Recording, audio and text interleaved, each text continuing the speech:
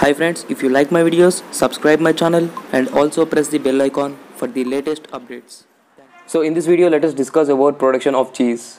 So what is cheese and how it is produced and how it is supplied to the markets and how it is manufactured actually, each and everything will be discussed in this video. So what is cheese? Cheese is one of the milk-based food product which can be produced in wide range of flavors. So normally the cheese is mainly produced from the milk by the fermentation process. Hence it is called as milk-based food product, and it is available in the markets with different type of flavors. Okay, and normally what are the proteins which are present in the cheese? What are the nutrients which are present in the cheese? Proteins as well as the fats are the nutrients which are present in the cheese. So we know that I have said you that the cheese is mainly produced from the milk, right? As we know that the milk consists of nutrients like proteins and fats, hence the cheese also consists of proteins and fats, nutrients of the milk, because it is mainly prepared from the milk itself. And how this cheese is mainly prepared from the milk, the main theme is casein coagulation. So casein is one of the milk protein which is present in the milk, and once that casein proteins are coagulated, then it gets solidified and in such a way that it mainly leads to the formation of cheese. So how this process is done, let us see now. So now let us discuss about the steps which are involved in the production of cheese. So in the first step, what you are going to do is that you are going to take the milk and you are going to stabilize it for 1 day, and then you are going to heat that milk for 30 to 35 degrees Celsius. So you are going to heat the milk at the temperature of 30 to 35 degrees Celsius, and now after that heating, that heated milk will undergo acidification. Acidification is a process where you are going to add the starter culture. So what is meant by the starter culture? Starter culture is nothing but it is a type of liquid culture which mainly plays a major and vital role for lactose to get converted into lactic acid. So the lactose is nothing but the sugars which is present in the milk, right? And that sugar, that lactose which is present in the milk will get converted into lactic acid, and this conversion can be done by the starter culture, right? So now you have understood about the use of the starter culture, right? So what is starter culture?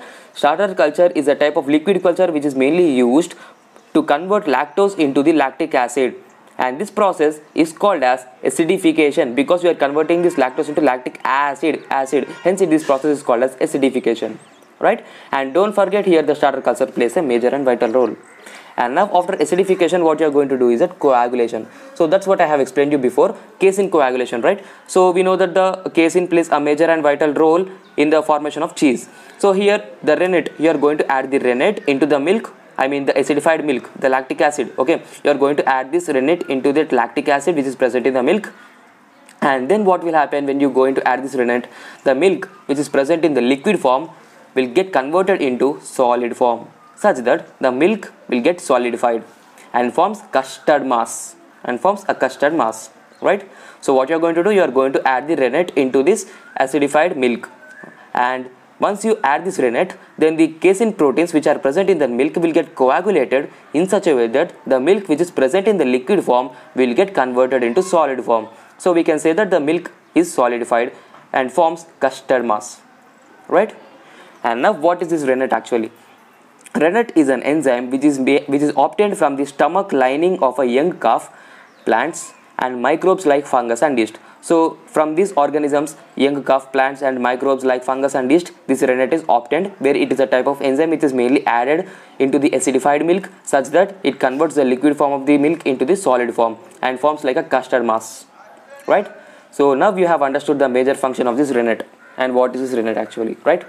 And now after this coagulation, I mean the custard mass has been formed, right? And that custard mass should get stirred continuously. Stirring is nothing but the mixing. You are going to mix that custard mass, the solidified milk, continuously, and then what will happen? Then the solidified milk will get converted into curds, right? So the solidified milk will undergo stirring continuously, right? Then what will happen? That the solidified milk will get converted into curds. So here, after the formation of these curds, there are some amount of liquid molecules which are present in that curds, and those liquid will be removed. Okay, so after the formation of these curds, some of the liquid amount will be present in that curd itself, and those liquid amount will get released out, it will be protruded out. And after this removal of this liquid material, then that curds will be obtained, right? And to that curds we are going to add the salts, and that process is called as salting. So to this curds, where this liquid has been removed, that liquid free curd will be added with salts, and that process is called as salting. And in the next step, what you are going to do, and once the process of salting is done, then it leads to the production of the cheese, right? it leads to the production of the cheese. And then you are going to stop the temperature, I mean the heat supply, and you are going to remove the cheese, and you are going to slice them such that it should form a pieces, and it should get packed, and then it is supplied to the markets, and human beings will consume this cheese, right? So in this way the production of cheese occurs. So if you like my explanation, you can subscribe my channel and also press the bell icon for the latest updates, and if you have any doubts regarding this video, you can comment in the comment box. Thank you.